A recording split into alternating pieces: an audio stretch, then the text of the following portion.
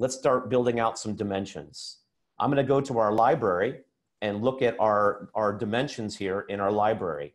AtScale is all about reuse and all about using objects and reusing those objects over and over again.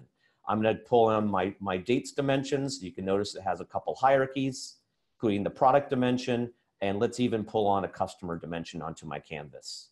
So how do these work? I simply wire up these dimensions to my raw data.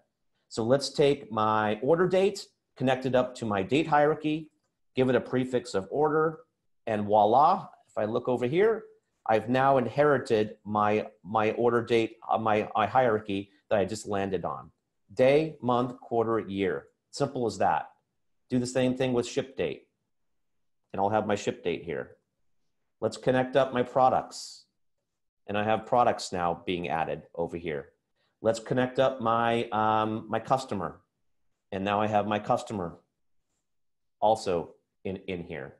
What about nested data? Google BigQuery is really great with nested data. So product info is actually a set of key value pairs. I can actually go ahead and split that out and add color, for example. Color now becomes a virtual dimension. I can go ahead and put that in my dimension pane.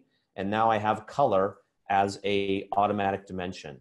No need to create any kind of ETL, no need to create dimension tables. I'm actually creating my star schema virtually on the left-hand side as I sort of build out my, my virtual cube.